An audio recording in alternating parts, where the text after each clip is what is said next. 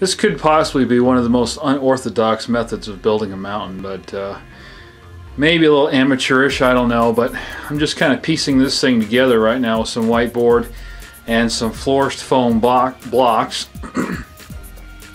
I'm going to fill some of this in with balls of paper and glue those into place. Basically, these right now are just more for structure because I plan on this whole mountain being removable, just in case I need to get to the track to clean it or possibly rescue a car that has fallen over. So I don't know exactly how high I'm going to go with this yet. I don't really have a whole ton of room here. There's probably, I don't know, maybe 3 inches at most right here between the wall and where the previous stuff that I made here was done, this elevation that I did right here. So a little bit of the stonework's going to overhang this slightly, which is fine. You ever look at photographs of some of these railroads that the track goes along a mountain or something like that, you'll see that that stone is usually fairly close to the track there, which is really kind of surprising sometimes how close it is. So as long as I'm close enough to not cause any problems, especially around curves and stuff like that, I should be fine. I've kind of given it kind of a rough cut of kind of where I think I want to go with it for right now.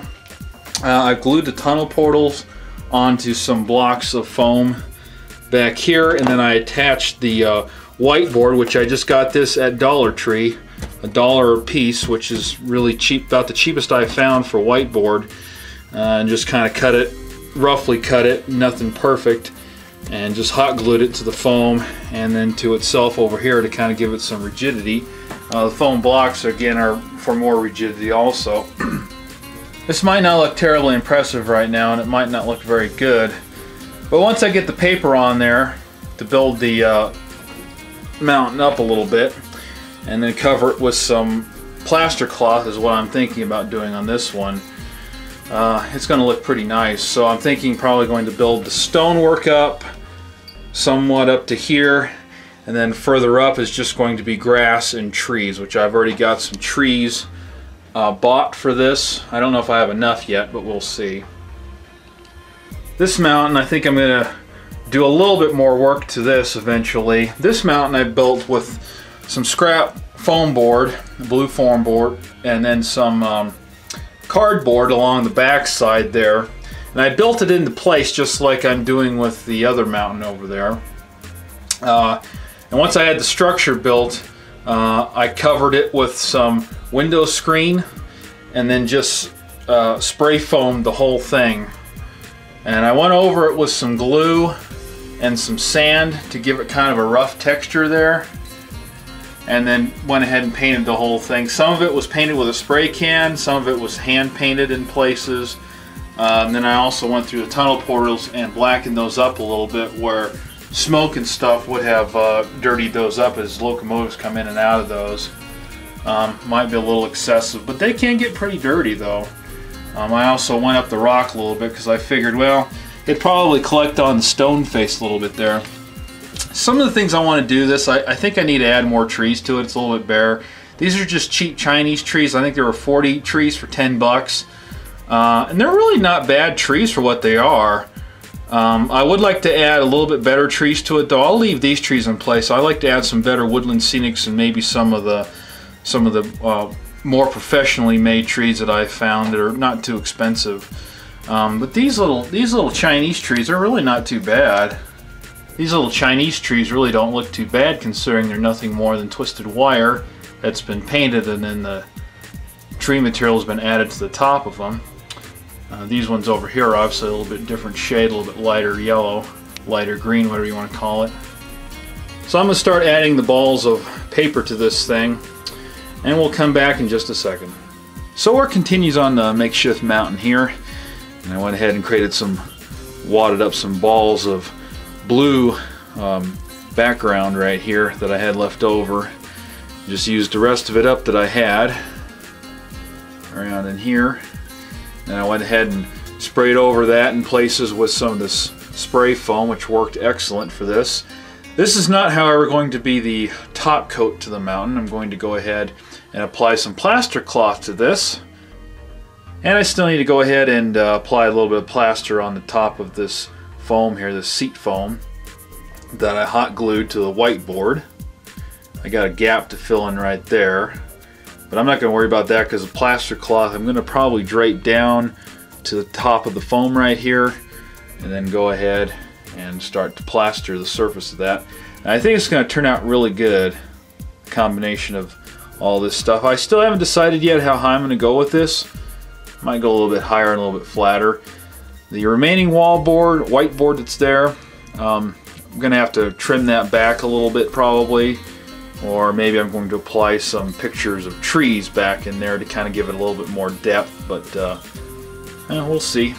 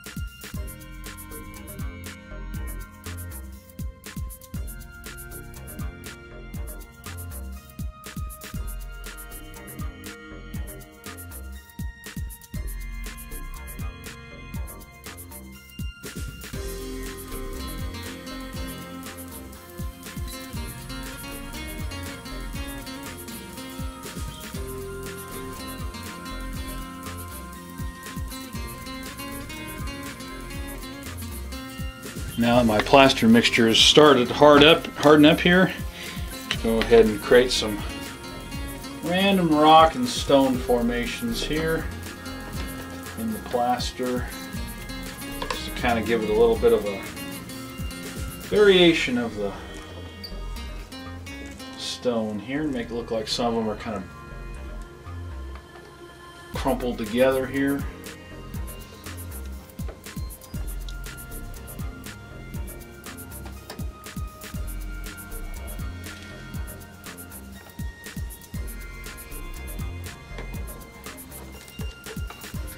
Yeah, that's starting to look beautiful.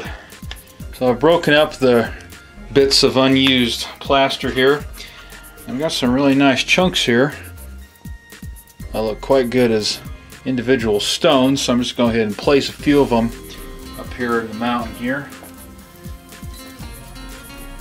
Go ahead and wet the surface down here a little bit, just to kind of adhere the two pieces together a little bit while both surfaces are still a little bit soft there.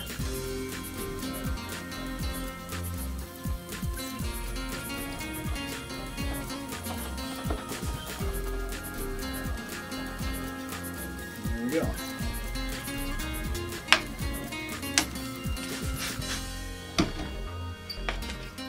think another one will look good right here.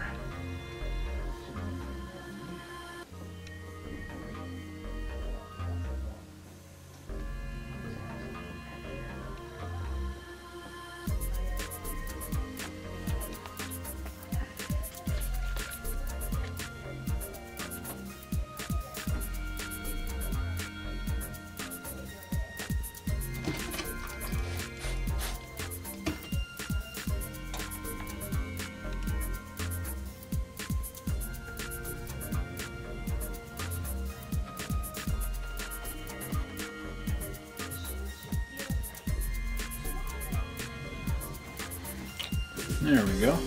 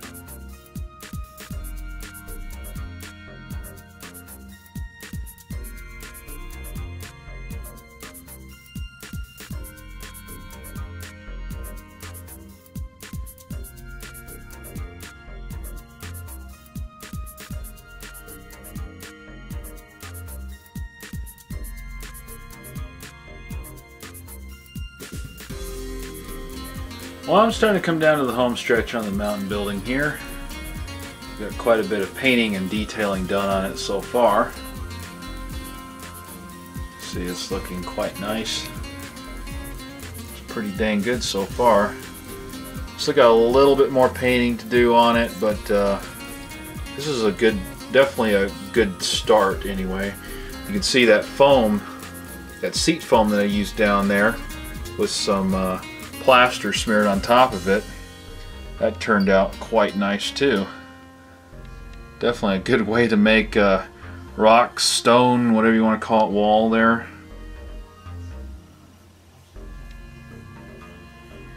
And there are a couple places that the plaster cracked as I was applying the paint and the water and stuff like that.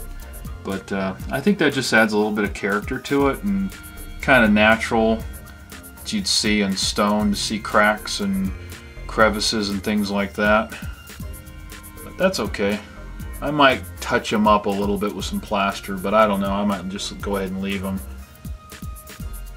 But we're making pretty good progress here. Still got to go ahead and do a little bit more painting. I want to add a little bit of yellow in some places to the rock there. Add some trees and then finish those tunnel portals up. But so far it's coming along quite nicely there.